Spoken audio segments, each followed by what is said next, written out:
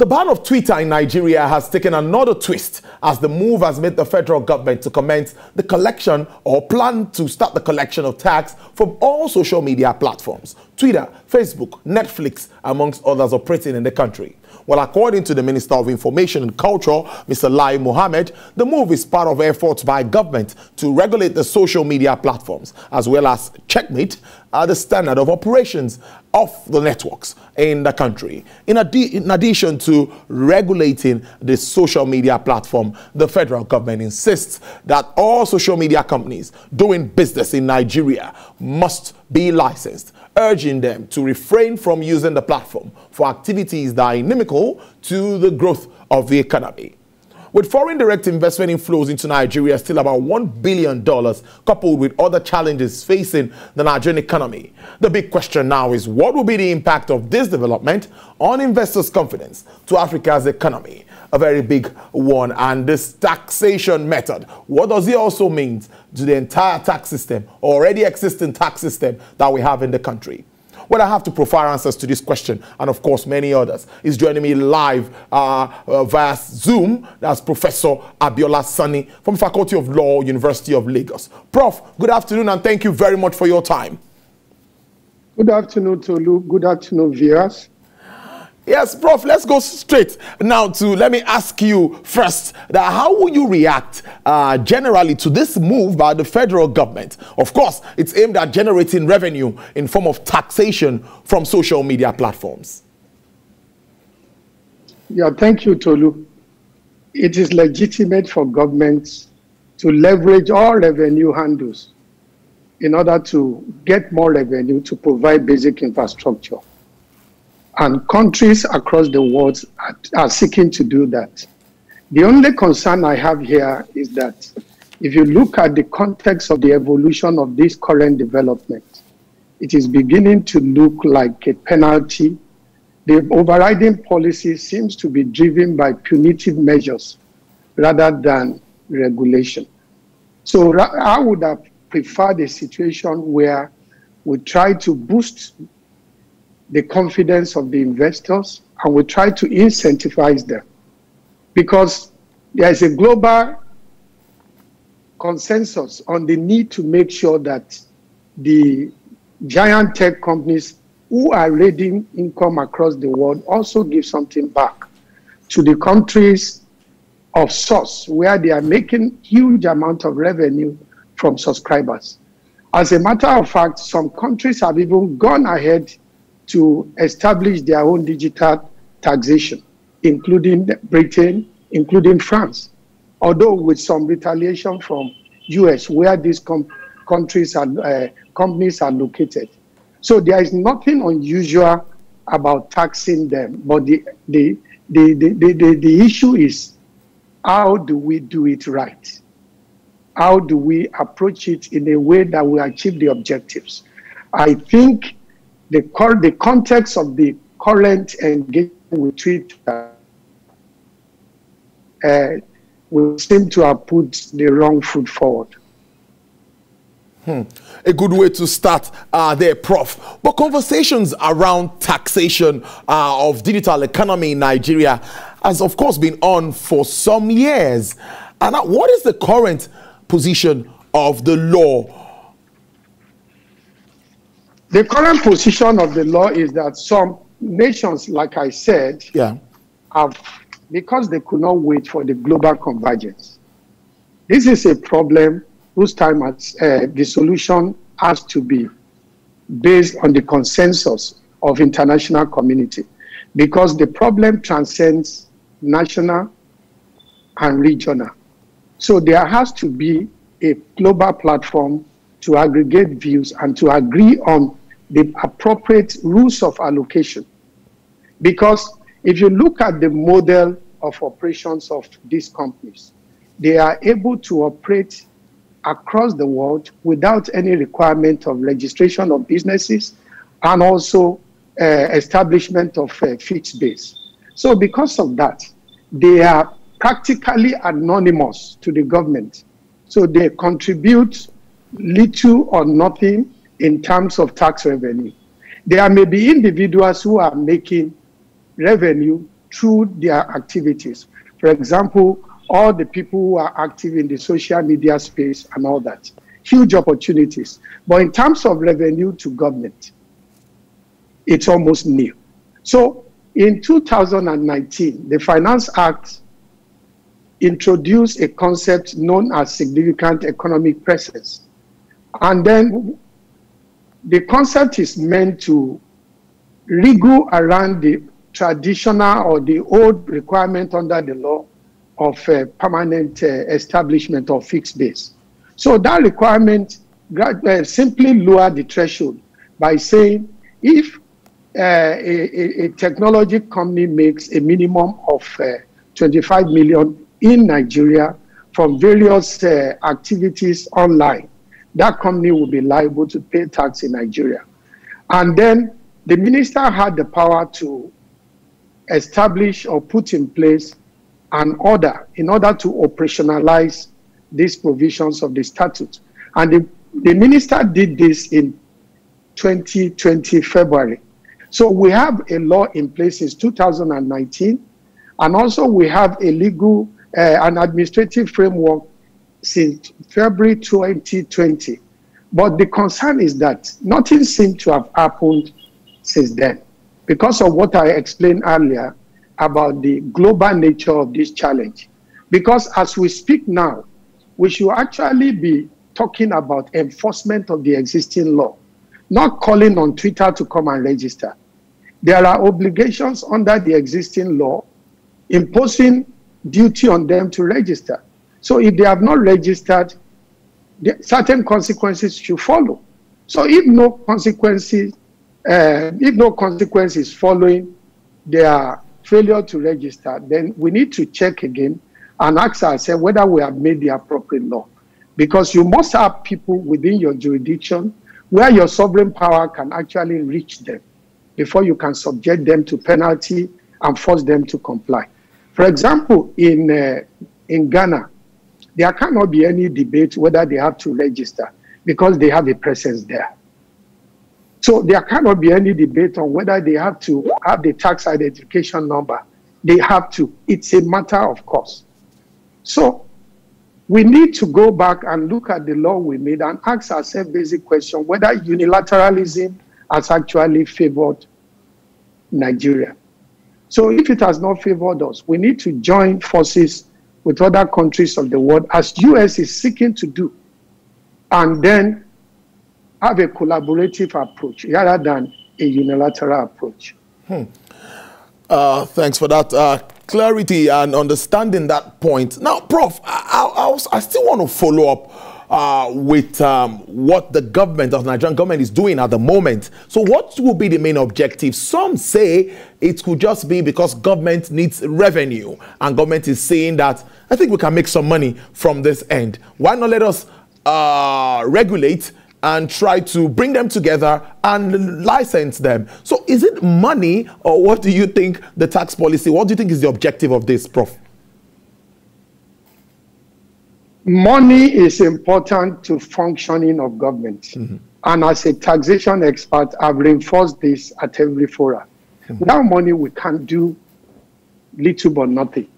So it's legitimate for government to look at various sources and ramp up the opportunities in order to get more, especially when we are talking about diversification, when we are talking about low tax to GDP ratio and all that. So, and nations that have higher tax to GDP ratio, like I told you, are even taxing activities in the digital space. So government should focus on when people make money, when people spend, and when people also pay. There are activities going on that are taxable, and government should try to encourage more of these activities. And that is why it is a bit worrisome that this initiative may actually kill some businesses or slow down the economy. So what government is seeking to do is revenue, but in the context of what is playing out now, it appears government is trying to pull the full weight of government on these organizations. And I don't think that will be sending the right signal. You know, there is competition for foreign investment, as we have seen in the case of location of Twitter office in Ghana rather than Nigeria. Twitter may unwittingly be vindicated that it has taken the right decision. Imagine what could have happened if Twitter were to be physically in Nigeria. Even if no evil will befall them, the major actors could actually come under apprehension that they might pick them up. This is not good for the development of the economy. If you look at what Governor Sanwo-Olu said, notwithstanding the political downside, he was forthright enough to say that this is hurting businesses, especially the small-scale businesses, especially some of the youths who ordinarily wouldn't have had the opportunities that some of these platforms are provided in terms of capital, in terms of visibility, and look at the reward to the content creators. What I think we should be doing is to engage some of these giant tech companies to attract them rather than repel them. But the good thing is that we understand that there is now an ongoing conversation between Twitter and the federal government. And my prayer is that we get to the end of it very soon.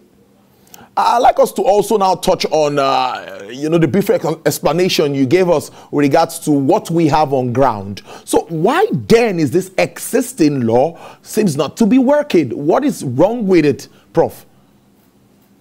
Tolu, if you try to solve locally a problem that is global, you are going to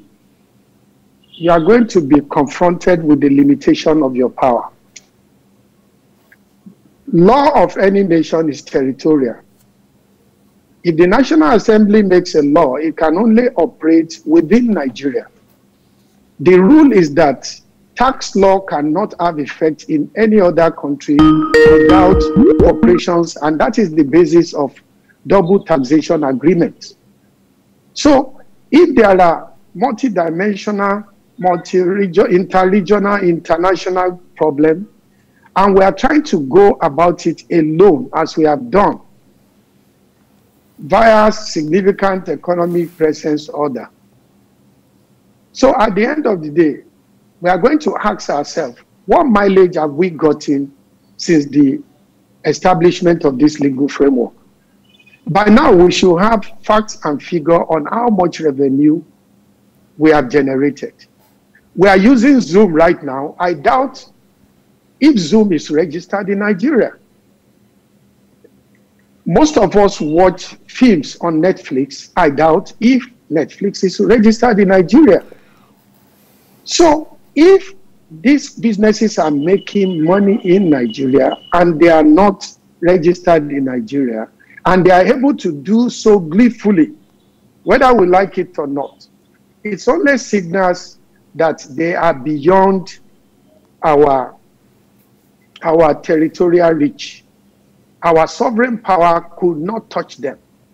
They are far beyond. What we can do is nothing but shadow boxing.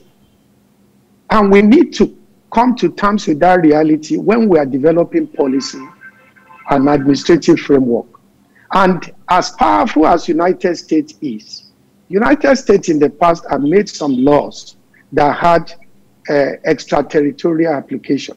But in this regard, they are trying to carry other nations along. They are trying to work with OECD. They are trying to work with G7 or G8.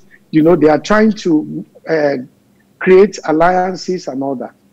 All this ongoing global discourse, you are going to see that tax issue will feature very, very prominently. Mm-hmm. So we need to recognize the limit of what we can do to somebody who is in our faces, who is in our spaces, who is creating externalities within our spaces, but who does not have physical presence in Nigeria. That is the lesson for us as policymakers. Now, let's look at the economic angle to all of this, talking about the ban in its entirety. Earlier in the week, we got some figures from international agencies talking about billions of dollars being lost per hour. Now, what do you think is the effect on the economy and, of course, the tax system in your assessment? Honestly, if we do cost-benefit analysis, I'm not an expert on political issues. I know there are serious political angle to this, but let's leave that for those who are experts in that area to engage and then guide us.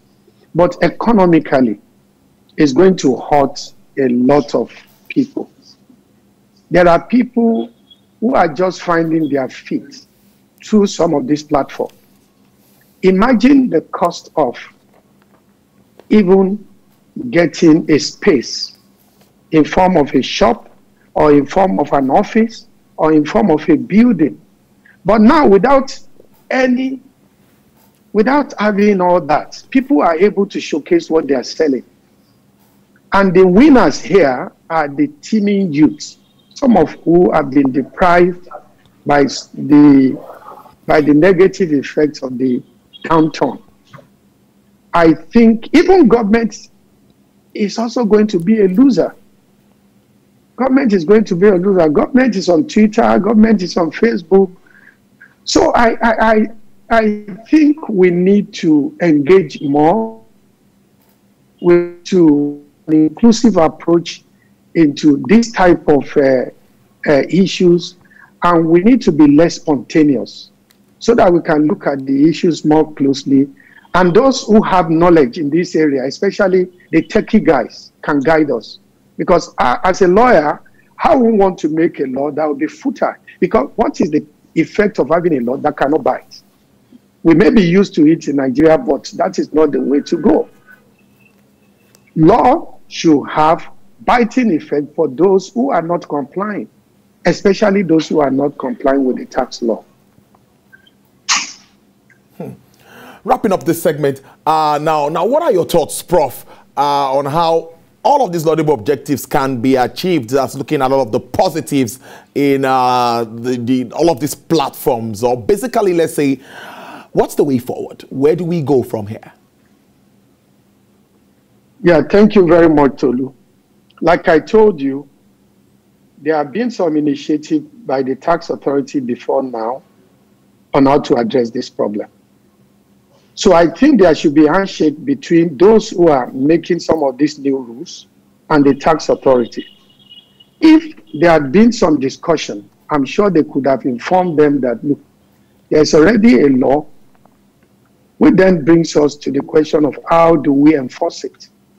So normally, if we have an inclusive framework, people will know what is coming in terms of policy evolution, policy development, and stakeholders can make inputs.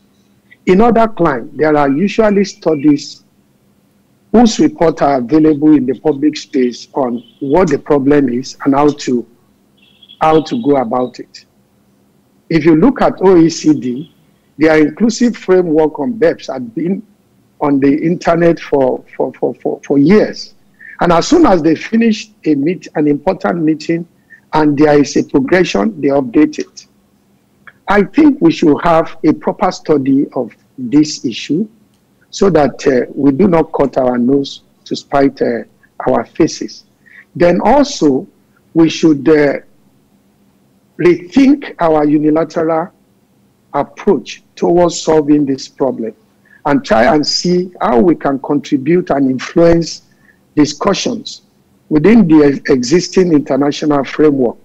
We can also, in my view, be a powerful voice within the AU matrix so that we can bargain for what is best for the developing countries. Most importantly, at this time that every naira counts, government must put in place a system that is able to track all taxable income in the digital space. And I'm aware FRS is already doing this. Okay? So, but there must be a collaboration with the states who are responsible for taxation and collection of taxes of individuals. So, all the activities that are positive, that are resulting into profit, you cannot suddenly become a billionaire through some of these platforms and then pay nothing to government. So if you have been struggling before, and through the initiative of state and through the convergence of so many initiatives, a taxpayer's economic situation improves significantly. There is no reason why he or she should not pay tax. But we have to bear in mind that nobody will pay willingly. Nobody will pay voluntarily. So government must follow the digital footprints and then go after them. So if we do all this, then I think we can now begin to refocus the existing framework and then tweak it along the path that will be more efficient. But most importantly, I don't think we can jump ahead of international convergence, because there will be consequences. There will be retaliatory measures. If we take certain steps against the giant tech companies, their home state will retaliate. And we already had that Biden condemned the prescription. So if it had been during Trump, I'm sure the reaction of the presidency in US would have been more vitriolic. So thank you very much. These are my initial thoughts. All right, of course, this is a huge issue. Honestly, this is a very huge issue. Yeah. And that is why I think there should be a proper study, which would be in public space, which people can review and then make their inputs. And we have to carry along those who are going to be affected. Yeah. It's a good way to leave it there, Professor Abiola Sani. Thank you very much, Faculty of Law, University of Lagos. Thank you for spending your afternoon with us. We really appreciate this. Enjoy your weekend, sir. My pleasure.